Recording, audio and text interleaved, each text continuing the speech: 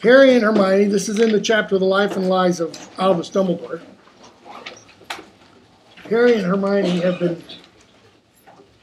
Here's a ticket. Yeah, I'll pay I'll it. take care of it. Harry and Hermione have read the article about Dumbledore, and we left off the other day with, how on page 293 in the British one, which I don't remember what page it is, in the American one, it's 64, somewhere around 357 or so, 358. We're told Harry had trusted Dumbledore, he believed him, the embodiment of goodness and wisdom, all was ashes, blah, blah, blah, blah, blah. Okay? And so they start arguing over what this means, about what they really knew of Dumbledore.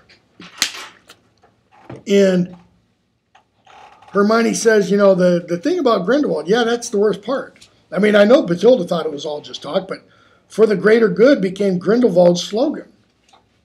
His justification for all the atrocities he committed.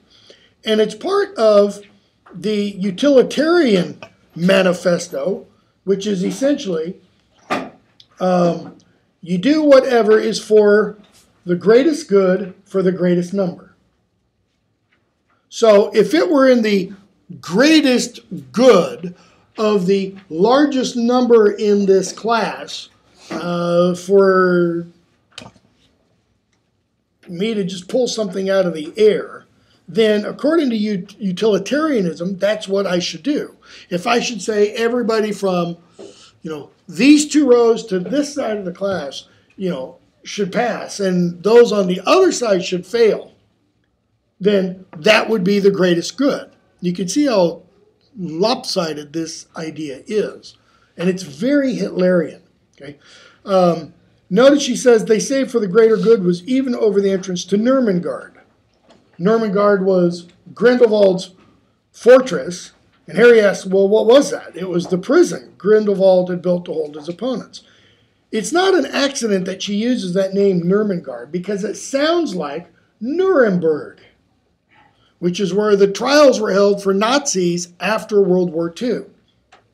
Okay? And they keep talking, and Harry's just, really having a hard time with Dumbledore. And Hermione finally says, he changed, Harry. He changed. It's as simple as that. Maybe he did believe those things when he was 17, but the whole of the rest of his life was devoted to fighting the dark arts. Dumbledore was the one who stopped Grindelwald, the one who always voted for Muggle protection and Muggle-born rights, who fought you-know-who from the start, and who died trying to bring him down. What is she, Hermione, and she, Rowling, saying?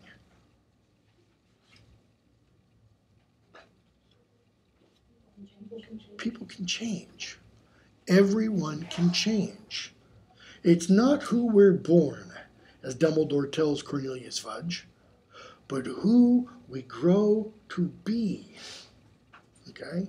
It's our choices, Harry, that show who we are, far more than our abilities. Think of Dumbledore's abilities. Think of Grindelwald's abilities. And think of what they do with their choices.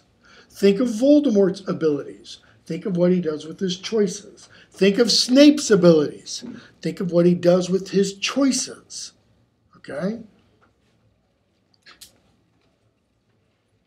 Hermione, Harry, I'm sorry, but I think the real reason you're so sorry is that Dumbledore never told you any of this himself. Maybe I am. Look what he asked from me, Hermione. Risk your life, Harry, and again and again. And don't expect me to explain everything. Just trust me blindly. Okay, that's another phrase for have faith. Have faith in me, Harry. And don't expect me to explain everything. Just trust me blindly. Trust that I know what I'm doing. Trust me even though I don't trust you. Never the whole truth. Never. When do we ever have the whole truth? truth. Court of law does not convict people based on the whole truth. What does it have to have? Does it have to have proof? It has to be beyond a shadow of doubt. In other words, there can still be some doubt, but there can never be, okay, what Rowling is suggesting here, the whole truth. We never understand someone's motives entirely. That's part of the truth. His voice cracked with the strain. They stood looking at each other in the whiteness and the emptiness. Harry felt that they were as insignificant as insects beneath that wide sky. Okay, now notice that. The sky is described as white. Where they are is described as empty. It's like it's a void. They're in a no man's land. And Harry feels like they are bugs in the grand scheme of the universe. Okay. What he's feeling is essentially nihilism. That there's no point to life. There's no reason for existing. There's no reason for Harry having been born. All just complete chance. Okay? So he's wrestling with this. Hermione, he loved you. I know he loved you. I don't know who he loved, Hermione, but it was never me, blah, blah, blah, blah. Okay? Now what happens in the very next chapter? Or, let me rephrase that. Let me go back. Notwithstanding what I said up here, what is Harry feeling when he felt that they were as insignificant as insects beneath that wide sky? What's he feeling?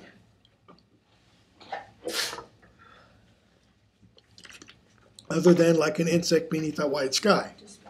Despair. Despair. Complete, total despair. He feels completely meaningless. All right? The silver doe. They disapparate and go somewhere else. They go to the Forest of Dean. Next chapter. Why? Because that's where J.K. Rowling used to play as a child. Snow is all over the ground, we're told. And this is somewhere around 364, 363, 365 maybe. And Harry is, we're told, felt as though he was recuperating from some brief but severe illness. An impression reinforced by Hermione's solicitousness. She's trying to make things well for him. After 2 nights of little sleep, Harry's senses seem more alert than usual. What kind of happens sometimes if you don't sleep well? Come on, you've turned in papers, after not sleeping, and yeah, you're all jumpy and jittery, right? So Harry goes out to sit at the front of the tent, and we're told in the paragraph that begins, several times he jerked upright, that he felt suspended in limbo between disapparition and apparition. Held up his hand just to make sure he's really there, and he sees a bright light appear in the road ahead of him, or ahead of him. He looks again, and then the source of the light stepped out from behind an oak. It was a silver-white doe, moonbright, dazzling, picking her way over the ground, still silent, leaving no hoof prints in the fine powdering of snow. In other words, this isn't Bambi, nor Bambi's mother. Her inexplicable familiarity, he felt that he had been waiting for her to come, but they had forgotten until this moment that they had arranged to meet. So what does he do? He follows it. He leaves the protection that Hermione weaves for him, but instinct, overwhelming instinct, told him this wasn't dark magic, and he goes off after it. And though the darkness had swallowed her whole, her burnished image was still imprinted on his retinas. It obscured his vision, brightening when he lowered his eyelids, disorientating him. Now fear came. Her presence had meant safety. Why? Because the doe leads him off into the dark forest and then poof, disappears. And what does he see? He sees where she disappeared. Something gleamed in the light of the wand, and Harry spun about, but all that was there was a small frozen pool, its cracked black surface glittering as he raised the wand higher to examine it. He moves forwards, and what does he see beneath the thick, crusty carapace of ice? A great silver cross. Okay? His heart skips into his mouth. Notice, we're left with this image of a great silver cross for a few seconds. We don't get anything added to it. We don't get any clarification. All right? His heart skipped into his mouth. He dropped to his knees at the pool's edge, angled the wand. So he's sitting there on his knees, pointing the wand, trying to get the light to shine down. A glint of deep red. It was a sword with glittering rubies in its hilt. So a great silver cross with glittering red. Well, if you've ever been to a museum that has one, it's pretty standard fare in the Middle Ages for there to be crosses made of gold or silver and to be encrusted with rubies. Why rubies? Because they signify Christ's blood. Okay? And keep in mind, this is Godric Gryffindor's sword. But it's the sword not looking at the blade, it's the sword looking at the hilt and the handle that protects the hands. The sword of Gryffindor was laying at the bottom of the forest pool. Okay, so notice, how did Harry find this? A deer led him to the cross in the pool. This is a variant of the myth or story of St. Eustace.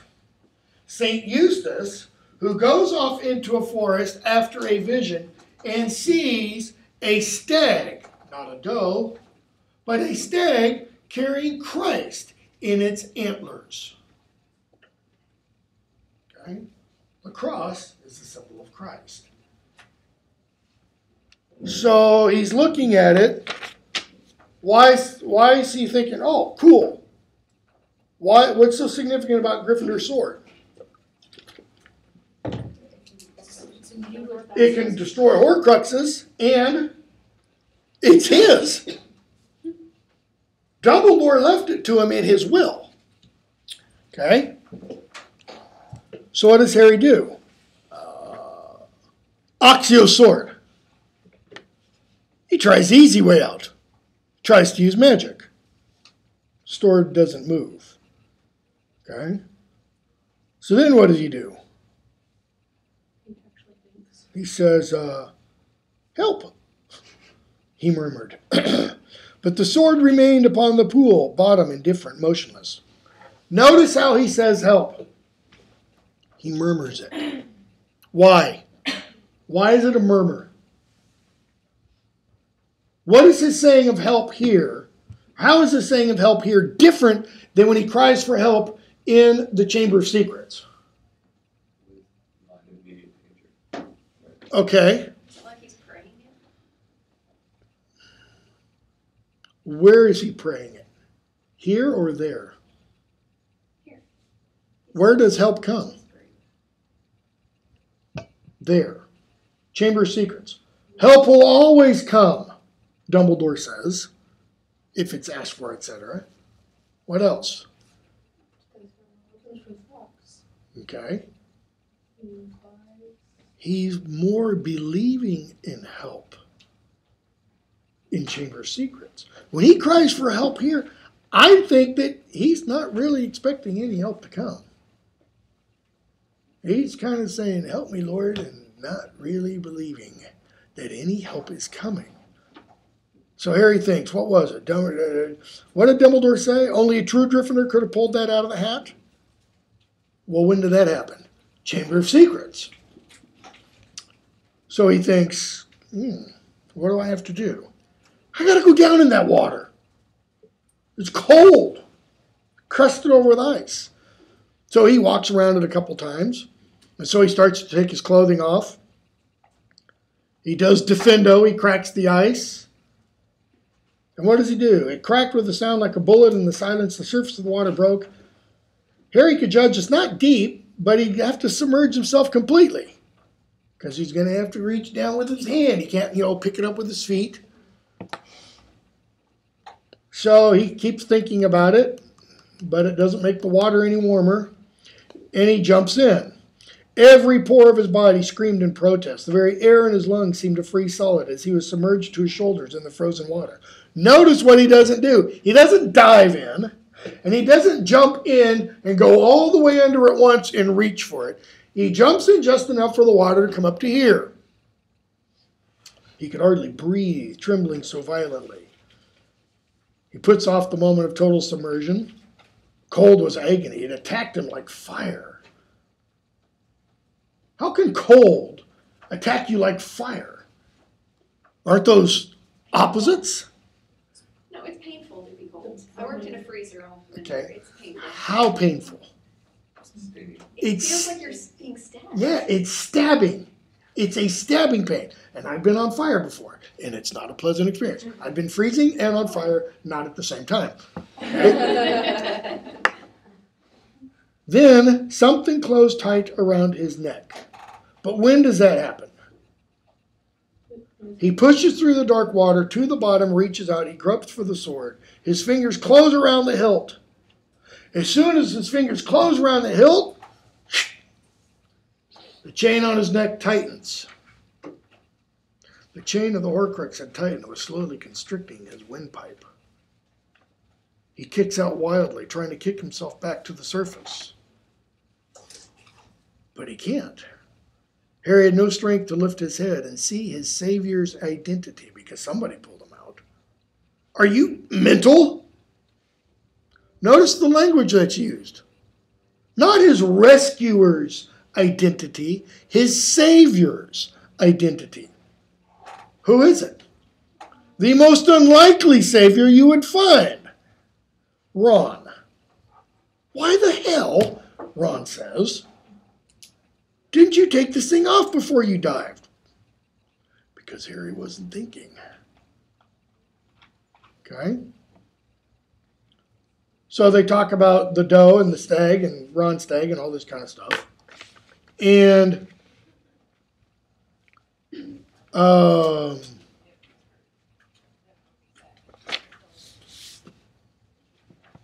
what's the significance of Harry having to get the sword out of the water? It shows he's a true Gryffindor. Okay, shows he's a true Gryffindor. What else? He has to work for it. Okay. There's his worthiness. Okay. Keep going. Why does he have to go all the way under?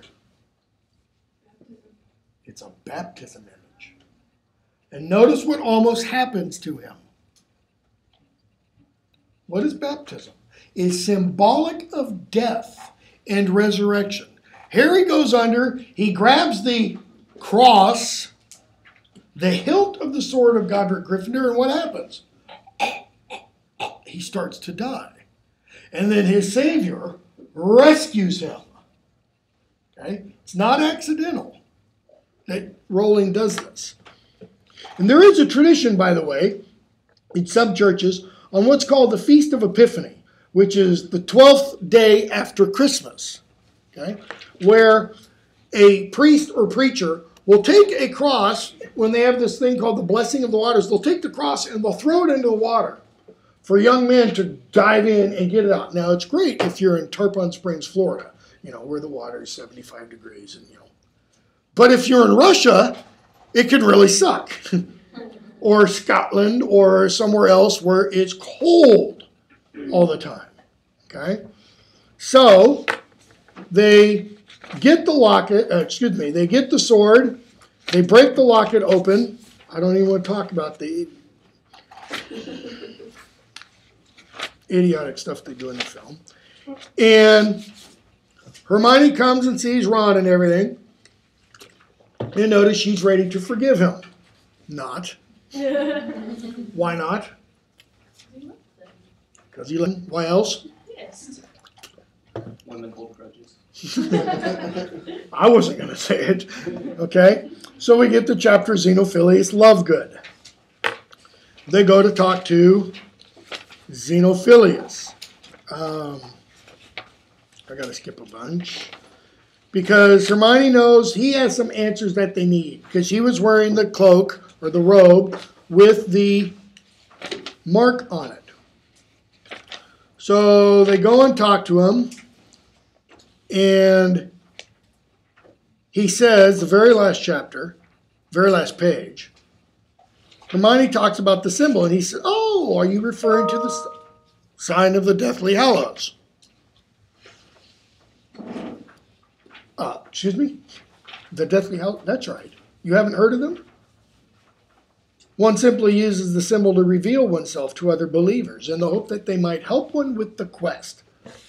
A symbol to reveal yourself to other believers? Sound like any other symbol? You know, the fish, or the Darwin eating the fish, or the fish eating Darwin, which, okay. The cross? Harry says, I don't understand. Well, you see, believers seek the Deathly Hallows. Hermione, but what are they? And she pulls out the Tales of Beedle the Bard, and they read the story. Okay? And Hermione says, well, it's just a story. And Xenophilius says around page 406 or so,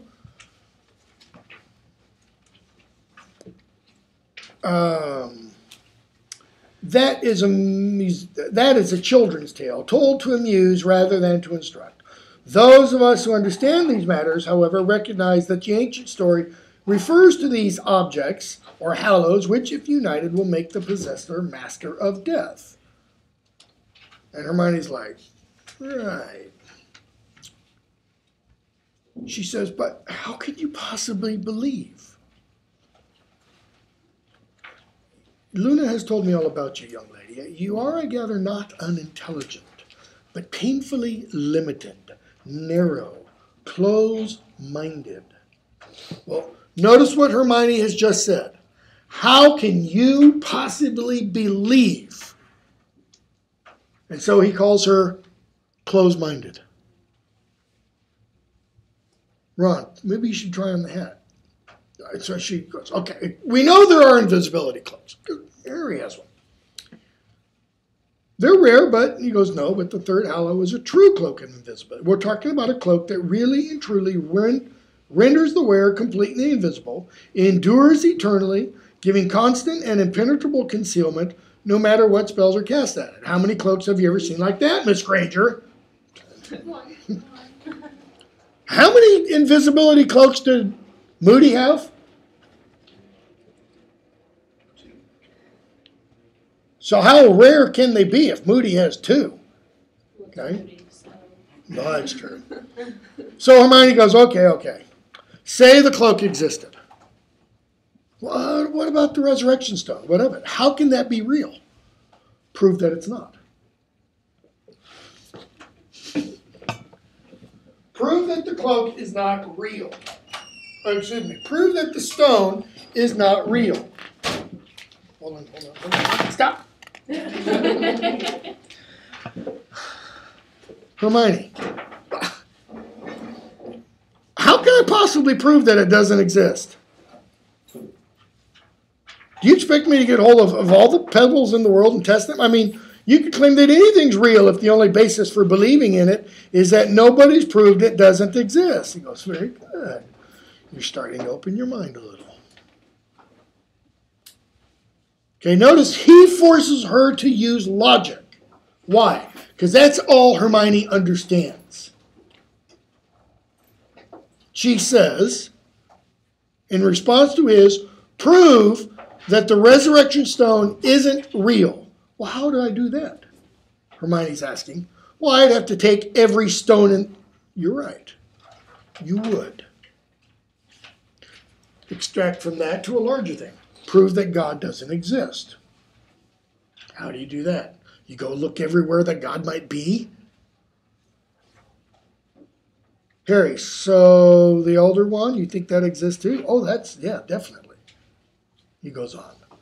The possessor of the wand must capture it from its previous owner if he's to be truly master of it. And they go on and they talk about Elder Wand. So Xenophilius finally points out when Hermione says that they saw the symbol of the Deathly Hallows on Ignotus Peveril's grave, he says exactly, the sign of the Deathly Hallows on Ignotus's grave is conclusive proof. Of what? Why, that the three brothers in the story were actually the three Peveril brothers, Antioch, Cadmus, and Ignotus. That they were the original owners of the Hallows. Now, I could be grasping at straws here, but look at those three names. Antioch, Cadmus, and Ignotus. Okay, first of all, they're all Greek origin. Okay? But these two particularly are related. Because Ignotus is just a different spelling for Ignatius. Ignatius was an early Christian saint. Okay? According to the tradition of the church, when Christ took a little child and put him on his lap and said, one must become like a child to enter the kingdom of heaven. That child was Saint Ignatius of Antioch. Ignatius, Antioch, two brothers' names. Okay? Again, I don't think it's an accident that she does things like that. I don't know necessarily what it means. I just don't think it's an accident. So, they keep talking, page 414, and they're talking about the tale, and Hermione says it's just a morality tale. This is page 414 in the American edition. It's obvious which gift is best, which one you choose. And they each speak at the same time. Hermione says the cloak. Why would Hermione want to be invisible? So she could learn more?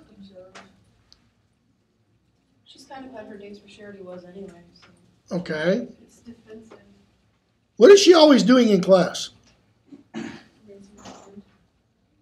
Everybody knows how smart Hermione is. Do you think maybe Hermione would like a little anonymity? Okay. Ron says the wand. Why? Glory. Harry, the stone.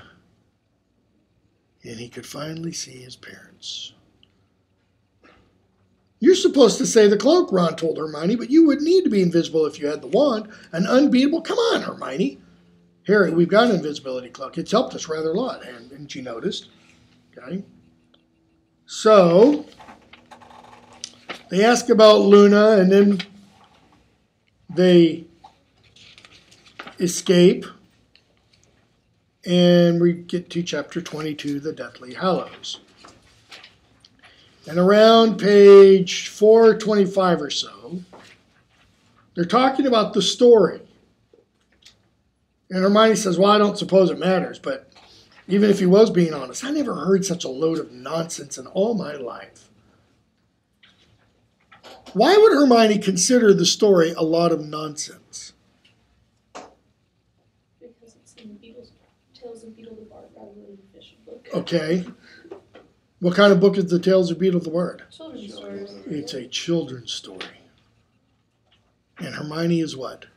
An adult. She's 17. I'm an adult now.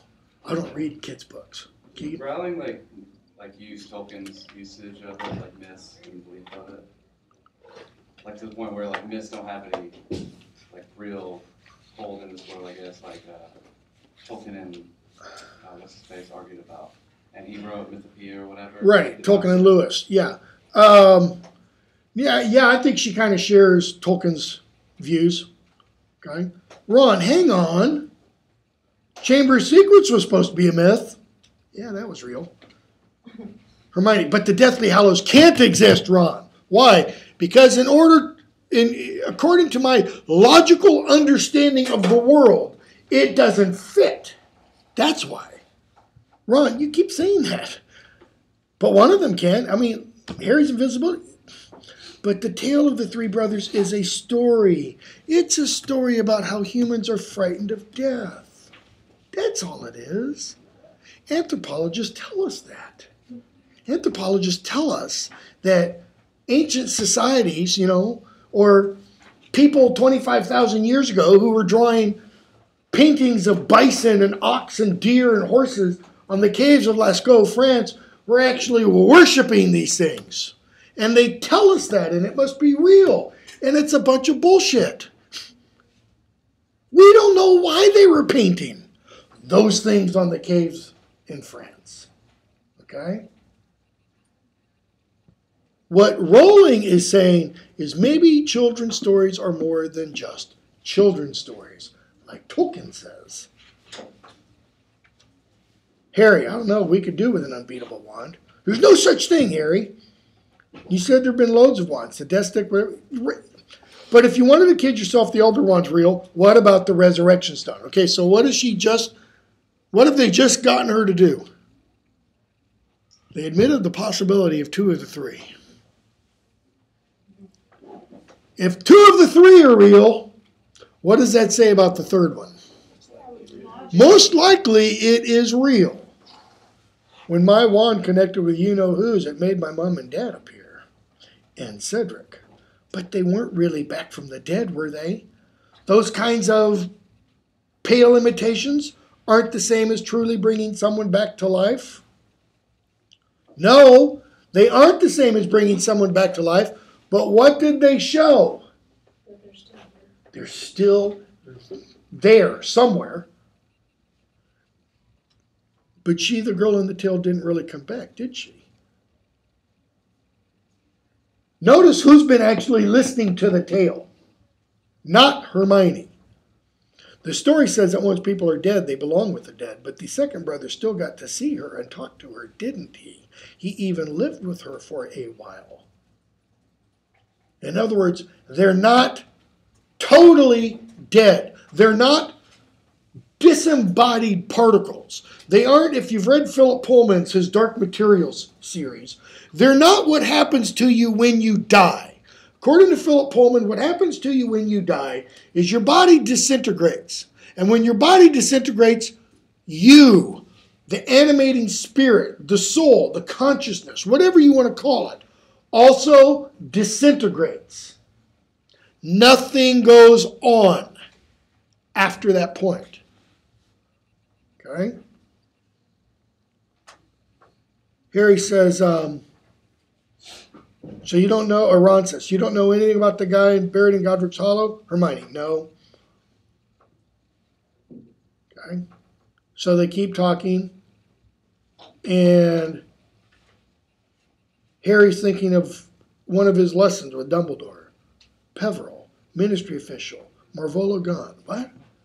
Marvolo Gaunt, you know who's grandfather in the Pensive.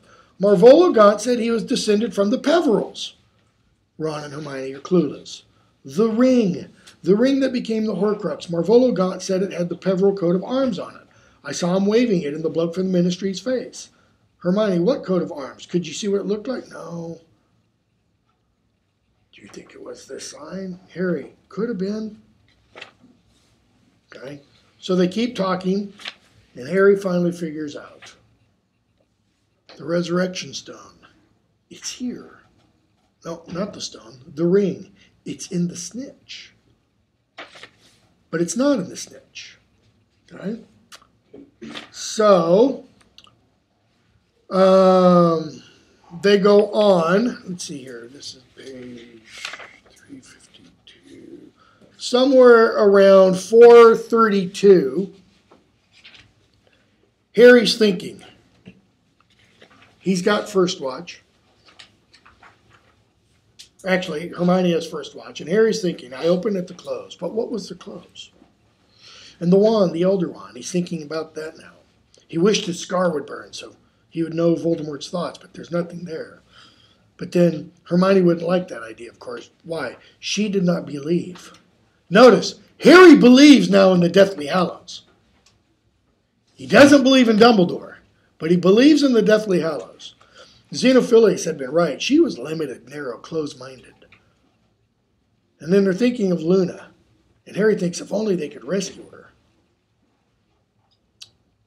They packed up the tent the next morning and moved on through a dreary shower of rain. The downpour pursued them to the coast, where they pitched the tent that night, persisted through the whole week. He could only think of the Deathly Hallows. It was as though a flame had been lit inside him.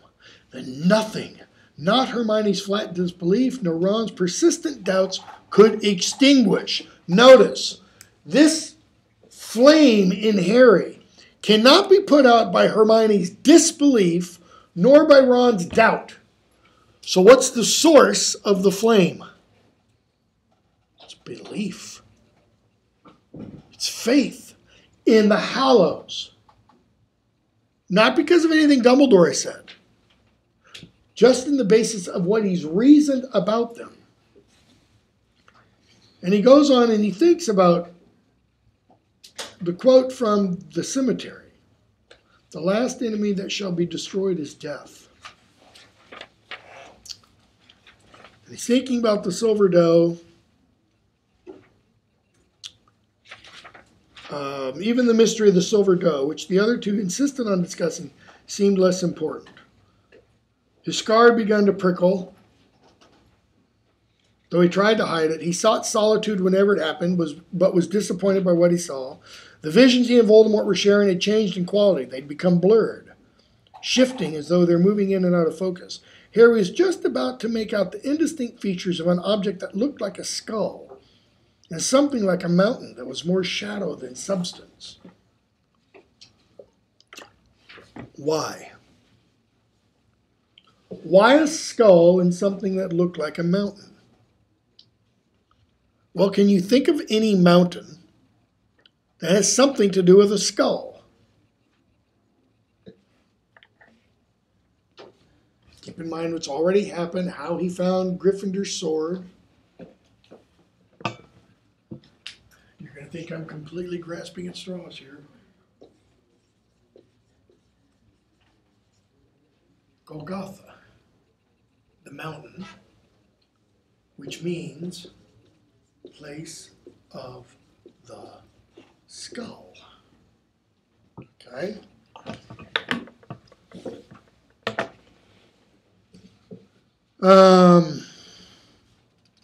They start listening to Potter Watch, or talking about Potter Watch, and then they start listening to it. They hear Lee Jordan's voice and such.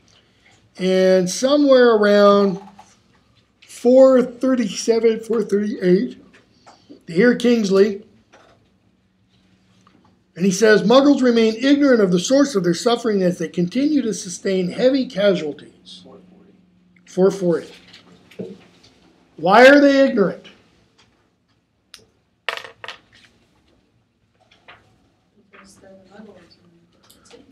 Because they're the Muggles. It's hidden from them. It's diagonal to them.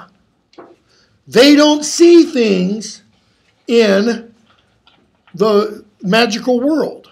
Because it is, as I did on the board that one day, it's kind of like that spiritual realm that they don't have eyes to see. Okay? And what do they hear? They hear Kingsley keep talking, and then he says, we're all human, aren't we? Every human life is worth the same and worth saving. Well, what's he talking about? Witches, wizards, and muggles. They're all worth the same.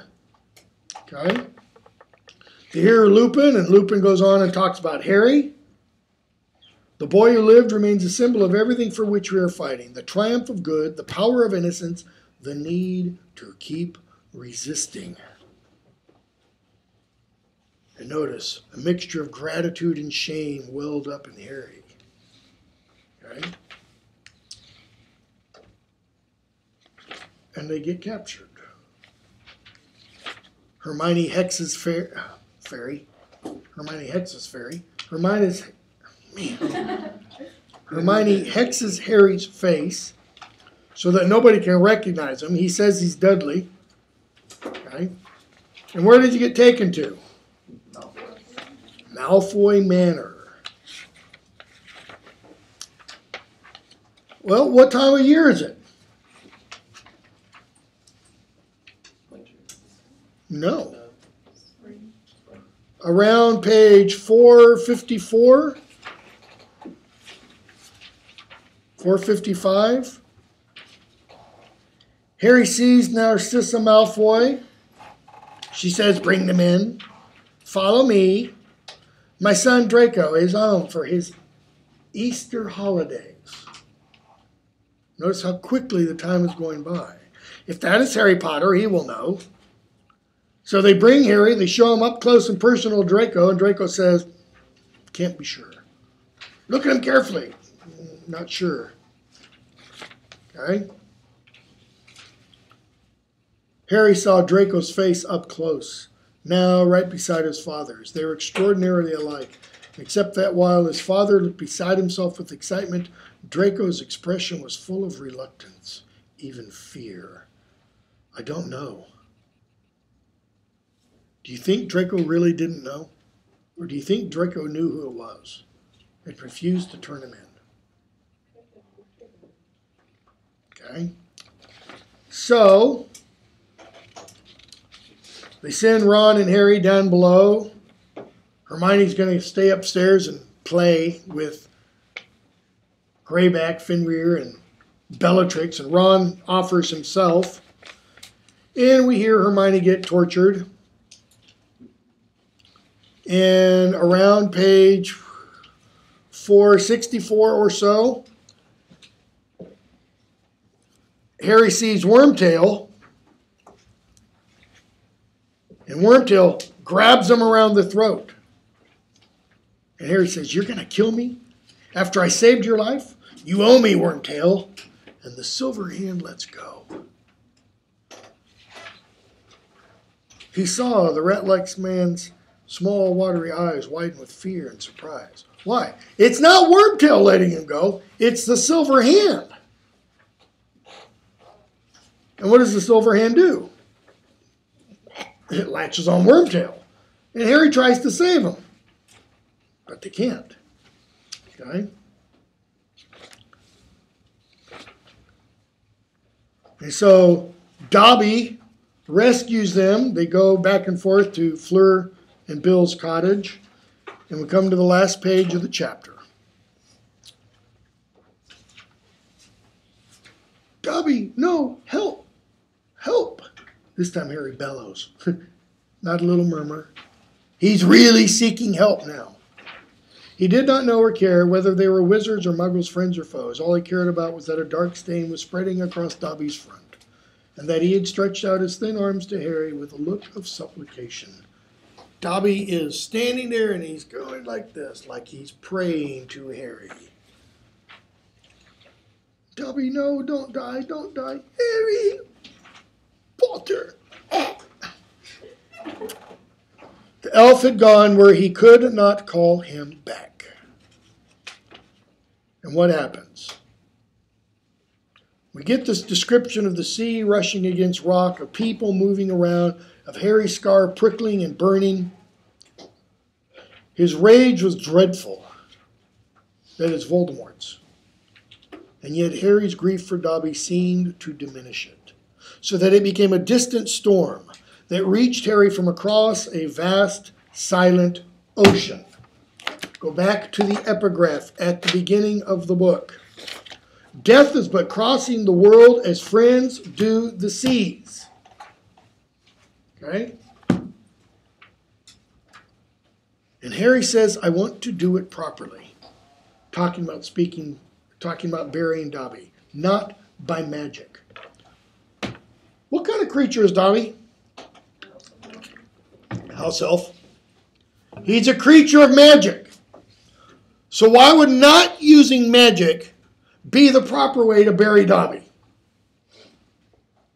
You would think, being a creature of magic, burial, and he'd be buried. That would be proper. But Harry says no. Why?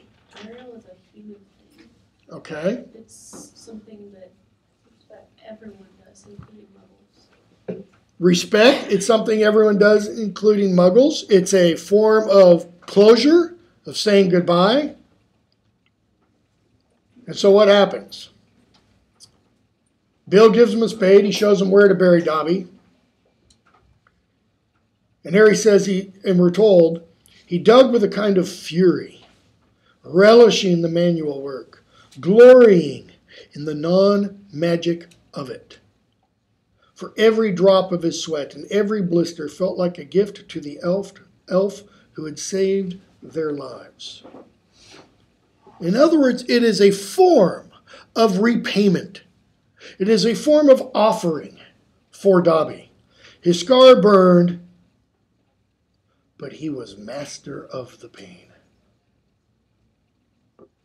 What has Harry learned? Control. Occlumency. He felt it, yet was apart from it. He had learned control at last, learned to shut his mind to Voldemort, the very thing Dumbledore had wanted him to learn from Snape. What did it take for Harry to learn the self-control? Losing Dobby? It's more than that. What's he doing when he's burying Dobby? He's shutting off the magic. In other words, he's tuning in, let's say, to his muggle side. Keep in mind, Lily's parents were what? Muggles. Harry does have muggle blood in him. Okay? What else is he doing? He's shutting off his magical side, but he's opening up what side? Love. Why is he burying Dobby this way? Because of love for Dobby. Okay? Just as Voldemort had not been able to possess Harry while Harry was consumed with grief for Sirius, so his thoughts could not penetrate Harry now while he mourned Dobby. Grief, it seemed, drove Voldemort out, though Dumbledore, of course, would have said that it was love. Notice, the narrator is telling us that Dumbledore would say, grief is love. Love is grief. Love is pain, in other words. Love is compassion, co-suffering for another. Harry dug deeper and deeper into the hard, cold earth, subsuming his grief in sweat, denying the pain in his scar. Well, what's he really doing? He's denying himself. He's denying everything he wants. Okay? He's emptying himself into this process of digging. He's pouring out all of his being into this. In the darkness, with nothing but the sound of his own breath and the rushing sea to keep him company, the things that had happened at the Malfoys returned to him. The things he had heard came back to him, and understanding blossomed in the darkness. Why? What did he learn? That there's something in Bellatrix's vault. Okay? There's something in Bellatrix's vault. What else? It's a little bit more than that. And he thought of Wormtail, dead because of what? One small unconscious impulse of mercy. Dumbledore had foreseen that. How much more had he known? And what happens? That spark of belief in Dumbledore is relit. The doubt isn't erased, but the spark starts to glow a little brighter. The flame on the ashes starts to burn. Okay? Harry wraps Dobby in his jacket. Ron sits at the edge of the grave, strips off his shoes and socks, which he puts upon Dobby's bare feet. Dean pulls out a woolen hat, which Harry placed carefully upon Dobby's head, muffling his bat-like ears. Notice, they each give Dobby a piece of clothing. Okay? We should close his eyes. To close his eyes, Luna, we ought to say something. I'll go first, shall I? Thank you so much, Dobby, for rescuing me from that cellar. It's so unfair that you had to die when you were so good and brave. I'll always remember what you did for us. I hope you're happy now. Notice what Luna says. She speaks to Dobby like he's in the present tense. I hope you're happy now. Okay? But what else? It's unfair you had to die. And so it is. But it doesn't stop people from dying. Death happens. It happens at inopportune times. It happens at wrong moments. It happens unfairly. Yet it happens. Ron, yeah, thanks, Dobby. Ron, ever the wordsmith. Dean, thanks. Harry, goodbye, Dobby. And what does he do? He takes a stone and he writes on it. Here lies Dobby, a free elf. But notice how free Dobby is. He's not only free in the sense that he's not a slave, but he's free of pain and suffering. Is he, to use Luna's words, happy? Depends on if house elves go on. Okay? And Harry's mind, we're told, is full of those things that had come to him in the grave, ideas that had taken shape in the darkness, ideas both fascinating and terrible. And so he says to Bill, I need to talk to Griphook, and I need to talk to Ollivander. He heard the authority in his voice, the conviction, the sense of purpose that had come to him. Dobby would never be able to tell them who had sent him to the cellar, but Harry knew what he had seen. A piercing blue eye had looked out of the mirror fragment, and then help had come. Help will always be given at Hogwarts to those who ask for it. He looks out over the ocean and feels closer this dawn than ever before, closer to the heart of it all. What does the it refer to? The closer to the heart of what? It says he felt closer to the heart of it all. The heart of what? The heart of the ocean, coming in, going out, coming in, going out? No. Probably, grasping at straws here, his purpose, the real meaning of the prophecy. He knew Voldemort was getting there too. Harry understood and yet did not understand. His instinct was telling him one thing, his brain quite another. The Dumbledore in Harry's head smiled, surveyed Harry over the tips of his fingers, pressed together as if in prayer. Harry has this image of Dumbledore looking at him, and his fingers are like this. Like he's going, come on, Harry, come on, Harry, come on, Harry. You can do it. Come on. Put it together, boy. You're smarter than this. And Harry thinks, am I meant to know but not to seek? Well, what happens to him when he arrives at Hogwarts and he's placed on the Quidditch team? He's not a knower. There is no position of knower. There is a position of seeker. Why? Seek, and ye shall find. Knock, and it shall be opened to you, Christ says. Okay? Harry, am I meant to know but not to seek? Did you know how hard I'd find that? Is that why you made it this difficult? So I'd have to work that out? In other words, so I'd have to seek, to look? Yes. Yes. That is why Dumbledore did it that way. And he sits there and he thinks, and what happens? He sees the outline of Hogwarts. And he knows what Voldemort is doing. And he knows what part of him really wants to do. Go get the wand. But he doesn't. So instead he talks to Griphook and Ollivander.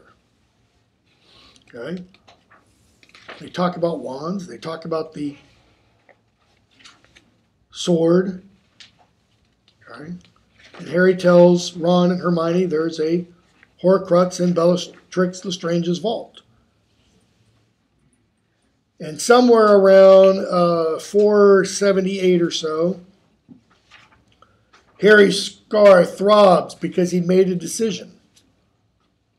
The decision was to speak to Griphook rather than apparate to Hogwarts.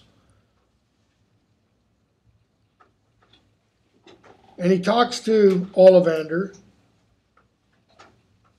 And Ollivander says, I took this wand from Draco Malfoy by force. Can I use it? And he says, yeah. Subtle laws govern wand ownership, but the conquered wand will usually bend its will to its new master. So if you want it, it's more likely to do your bidding. Do it well. Then another wand. Harry, so it's not necessary to kill the previous owner to take true possession? Well, no, not necessary. Okay. So he keeps talking to Ollivander. It says, my wand beat the borrowed one that Voldemort was using. Your wand performed something unique that night. The connection of the twin cores is incredibly rare. I'm talking about when he defeated Voldemort in the Goblet of Fire.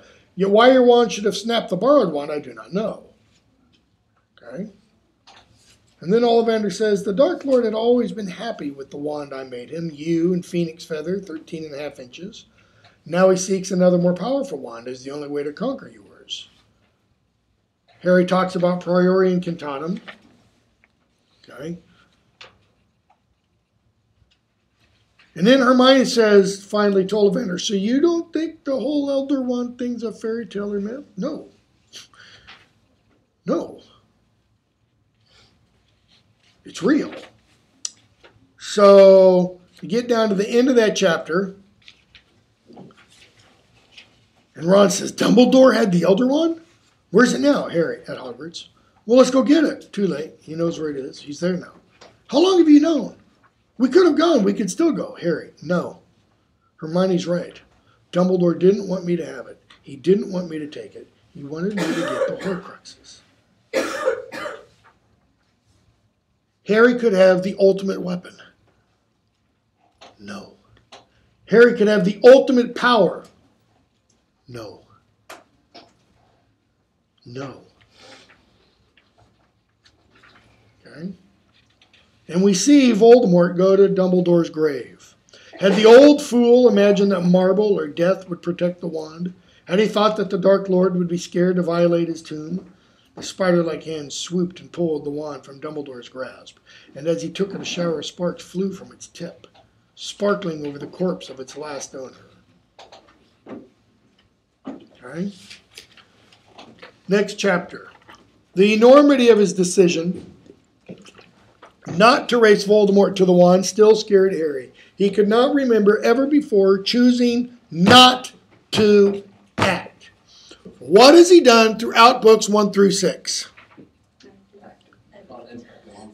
As Hermione says, you know, Harry, you're always kind of playing the hero.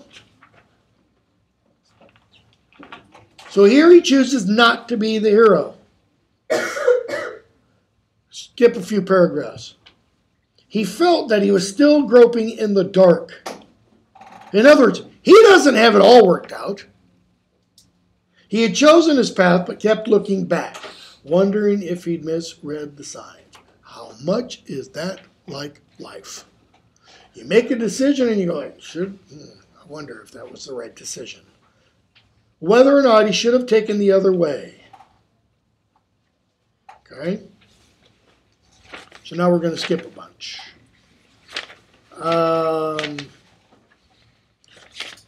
They go off to Gringotts. And we get a Warner Brothers theme park ride. Because that's pretty much what it is. I think by this time she was writing for the ride factor and the film factor. For some of it at least. We get the final hiding place, chapter 27. Okay. They get the cup. Chapter 28, the missing mirror.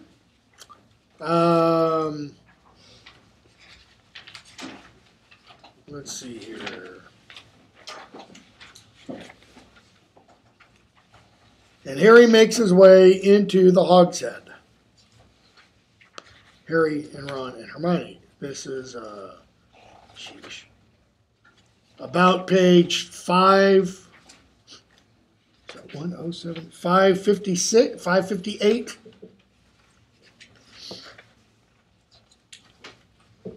And Harry finally realizes it's not Albus Dumbledore I'm seeing in the mirror. It's Aberforth Dumbledore. You sent Dobby. Aberforth nods. Then you sent the dough. Nope. What are you talking about? Somebody sent a dough Patronus. Brains like you, brains like that, you could be a Death Eater, son. Haven't I just proved my Patronus is a goat? You know, and he does the weird things with goats too, so we're not going to talk about that. Okay? So what kind of good advice does Aberforth have for Harry? It's done. It's over. Quit. Let it go, boy, before you follow him. This is around 560. Save yourself. I can't. Why not? Well, you're fighting too. You're in the Order. The Order of the Phoenix is finished. You know who's won. It's over. Harry, I can't. Dumbledore explained. Oh, did he now? Did Dumbledore explain you? Well, Harry says, Alphias Doge mentioned her to us. That is their sister, Ariana. Oh, did he? That old Burke. Harry kept quiet. He did not want to express the doubts and uncertainties about Dumbledore that had riddled him for months now. He had made his choice while he dug Dobby's grave. He decided to continue along the winding, dangerous path indicated for him by Albus Dumbledore, to accept that he had been told everything that he wanted to know, not been told everything he wanted to know, but simply to trust. In other words, he had to have faith. And now he's got Dumbledore's brother trying to destroy that faith. Okay? And so what does Aberforth do? He tells them about the day Ariana died, when Dumbledore and his best friend had an argument. And Grindelwald left, and Harry tells Aberforth, somewhere around 664 or so, he was never free. 554? No, never mind. Sorry. What page? We're still in 560 something? 567? He was never free. What? I beg your pardon? And Harry's thinking about Dumbledore crying out when he's drinking the potion. So Aberforth says, you know, some things. And Hermione, I don't believe it. Dumbledore loved Harry. Why didn't he tell him to hide then? Why didn't he say to him, take care of yourself. Here's how to survive. Harry, because sometimes you've got to think more about you. You've got to think about more than your own safety. Sometimes you've got to think about the greater good. This is war. Harry doesn't mean you've got to think about the greater good the way Dumbledore and Grindelwald talked about it. What does Harry mean? more than just yourself. Sometimes you've got to be willing to sacrifice yourself. Okay? Sometimes you've got to be willing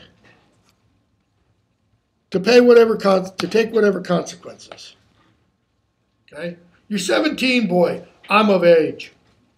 And I'm not giving up. Who says I'm giving up? Okay? So Aberforth tells him about how you can get into the castle. And then what happens? People start pouring into the Hogshead. Neville, Ginny, etc. Okay? So they go into the castle to look for the diadem. And I'll skip that part since we've only got 16 minutes. You get the chapter, The Sacking of Severus Snape. And we see Amicus Caro insult McGonagall on around page 592 or so. He spits in her face. Harry says, you shouldn't have done that. Crucio. And we have what happens to Amicus, and we hear, I see what Bellatrix meant. The blood thundering through his brain. You need to really mean it. Well, what else did she say? You have to like it. You have to like it. You have to enjoy it. Potter, Potter, that was foolish. He spat at you. Potter, that was very gallant of you. What's he doing? He's sticking up for manners. He's sticking up for McGonagall. Okay? The old biddy. Percy comes back, admits to being how does he put it? An idiot, a pompous prat. And Fred finishes for him. A ministry-loving, family-disowning, power-hungry moron. Yeah, Percy agrees to that. Second to last page of that chapter. So then we get the Battle of Hogwarts. Okay? We're going to skip a bunch. Harry talks to Helena Ravenclaw. And we finally find out why the Bloody Baron is the Bloody Baron. It's not his blood. It's her blood that's all over him. And he wears chains. It's a penance for it. Okay? So, they go into the room of requirement to find the thing. And we get to the end of chapter 31. And the air explodes. And Hermione's struggling to her feet in the wreckage, the very last page of that chapter. No, no, no, no, Fred, no. Percy was shaking his brother. Ron was kneeling, and Fred's eyes staring at them, dead. The world had ended. I mean, if Fred is dead, it's got to be the second coming. Okay?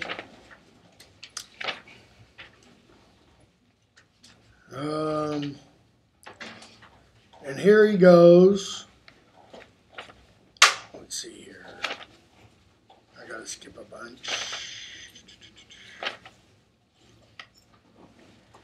Here he goes and witnesses Snape with Voldemort. And Voldemort tells Snape that the Elder Wand cannot serve me properly, Severus, because I am not its true master. The Elder Wand belongs to the wizard who killed its last owner. You killed Albus Dumbledore. While you live, Severus, the Elder Wand cannot be truly mine. Notice where he's wrong in his logic. The Elder Wand doesn't belong to the person who killed its last owner. The Elder Wand belongs to who? The person who disarmed the owner of the Elder Wand. Well, who disarmed the owner of the Elder Wand? Malfoy. And then what happened? Harry disarmed Malfoy. Now, when Harry disarmed Malfoy, did he disarm Malfoy of the Elder Wand? No. Okay. But he still showed his supremacy. That's why Harry becomes the master. Do you think Harry knows that by now? Do you No. think that's why I asked all that? No, I don't think he knows that. I don't think he's put all that completely together yet. I think that comes as a result of his little conversation with Dumbledore. Yeah, because he doesn't know that Snape isn't the master. Yeah. So, he sees Snape get killed. Snape says, "Look at me." And he gives Harry his memories. And we get the Prince's Tale. And what do we see? We see Lily and Severus as children playing. We see them growing up together, playing. What part of the tracks do you think Lily grew up on? The right side, the nice side. Snape is where? At Spinner's End. Okay? Where all the weaving and all the deceit and all the plots and all the conspiracies have their ultimate end. Okay? And we see all of the conversation between Snape and Dumbledore. And finally we see Dumbledore tell Snape, when Snape asks, after that long conversation with Dumbledore and Snape, "You've kept him alive so he can die at the right moment." Don't be shocked, Severus. How many men and women have you watched die? Lately only those whom I could not save. I have spied for you and lied for you, put myself in mortal danger for you. And now you've been raising him like a pig for slaughter? Well, are you expressing care for the boy? For him? Expecto Patronum and the silver doe. And what does Harry finally realize? It was Snape that sent the doe to show Harry the sword of Godric Gryffindor. After all this time. Okay. Chapter 34. Harry understood at last that he was not supposed to survive. His job was to walk calmly into death's welcoming arms. Along the way, he was to dispose of Voldemort's remaining links to life, so that when at last he flung himself across Voldemort's path and did not raise a wand to defend himself, the end would be clean. The job that ought to have been done in Godric's Hollow would be finished. Neither would live. Neither could survive. Okay? What Harry thinks is going to happen, at this point possibly, is that when Voldemort kills him, Harry, Voldemort, will also die. This cold-blooded walk to his own destruction would require a different kind of bravery. And then we're told, slowly as he sits up, why had he never appreciated what a miracle he was? Brain and nerve and bounding heart. Harry had never considered what a miracle it was to be alive. That's the significance of that Christmas morning when he's on that hillside and he's looking out and he's got the most beautiful view in the world. And what does he think? He is an insignificant speck on an insignificant planet, in an insignificant galaxy, in an insignificant portion of an insignificant universe. And now he thinks, man, it's a miracle that anything exists at all. And I am a miracle, a living, breathing, walking, talking miracle. But he thinks it must end, it must end. And so he goes on, he sees Neville, he tells Neville, you know that snake Voldemort has? Kill it, if you get the chance. And he keeps walking, and he tells himself, you know, it's not so hard. It's not so easy getting ready to die. Page somewhere around 197 or so. And he thinks, well, this is the close. This is it. Kisses the snitch. The resurrection stone cracks down the middle. And there they are. James, exactly the same height as Harry, wearing the clothes in which he died, hair untidy, ruffled. Sirius, tall and handsome, younger by far than Harry had seen him. Lupin, younger too, much less shabby. Lily, her smile widest of all. Why? Way to go, son. You figured it out. What does that tell us? This isn't a pale imitation. This is the soul of Lily Potter. You've been so brave. James, you're nearly there, very close. We're so proud of you. Harry, does it hurt? Notice, he's cutting to the chase. He's got an important... What's it feel like to die? Sirius, not at all. It's quicker and easier than falling asleep. Okay? Dying's a breeze. And he will want it to be quick. He wants it over. Harry, I didn't want you to die. Any of you. I'm sorry. Remus, I'm sorry. I'm sorry too. Sorry I will never know him. But he'll know why I died, and I hope he will understand. I was trying to make a world in which he could live a happier life. Remember the quote from Edmund Burke? All that is necessary for evil to thrive is for good men to do nothing. Well, here's a good man who stood up and died. All right? So Harry goes into the forest. Bzz. And he sits up. His body appeared unscathed. He touched his face. He's not wearing glasses anymore. We're going to run out of time. So why is he not wearing glasses? He doesn't need them. What's he wearing? Nothing. Until he realizes he's wearing nothing. And then he's like, and he has clothes. Harry, but you're dead. He sees Voldemort. Yes, then I'm dead too. Maybe. Not. But I meant to let him kill me. And that will, I think, have made all the difference. Harry meant to let Voldemort kill him. That's why he's not fully dead. Okay? So he and Dumbledore talk, long time. We're going to skip a whole bunch. Okay, notice where Harry thinks he is. King's Cross. Dumbledore's really. That's interesting. Notice the name of the place. King's Cross. Like the sword hilt that is a cross. Okay? And notice what else Harry sees. There's something over there making a noise. And what does Harry want to do? Even when he's dead, he wants to help. Okay? So Dumbledore says he couldn't be trusted with power, page 720. And Harry goes back. And what does Narcissa Malfoy do? He's dead.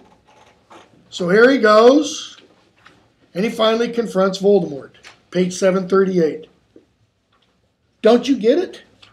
I was ready to die to stop you hurting these people. But you did not. Yeah, but I meant to. And that's what did it. In other words, what does Harry's death become for everybody? Sacrifice, like his mother. Voldemort can't hurt them. He has become Savior Potter. Haven't you noticed none of the spells you put on them are binding? You can't torture them. You can't touch them. You don't learn from your mistakes, Riddle, do you? You do? Yes, I dare. I know things you don't know, Tom Riddle. I know lots of important things. Okay? And so what does he offer him? Redemption. He offers him a chance. For what? To make the crying, mewling thing in King's Cross whole. Whole. He says Snape wasn't your man. Snape helped me. Okay? It's your last chance, Harry says. It's all you've got left. I've seen what you'll be otherwise. Be a man. Notice, be a man. Try for remorse. It takes a man, a real man, not being sexist, okay, to really feel remorse. You dare? Yes, I dare.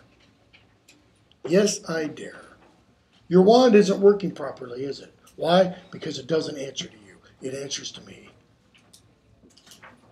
So it comes down to this, doesn't it? Does the wand in your hand know its last master was disarmed? Because if it does, I'm the true master. Avada Kedavra, expelli. One dies, one walks away. The sun rose steadily over Hogwarts, and the great hall blazed with life and light. Now, my opinion, she should have ended there. Not 19 years later. Why do we have the 19 years later, however? People want closure. People want closure. Is it closure? No. No. Why else? Happy ending. Happy ending? Why else? It's like the cycle begins again. It's like the cycle begins again. We have little Teddy Lupin going off to school.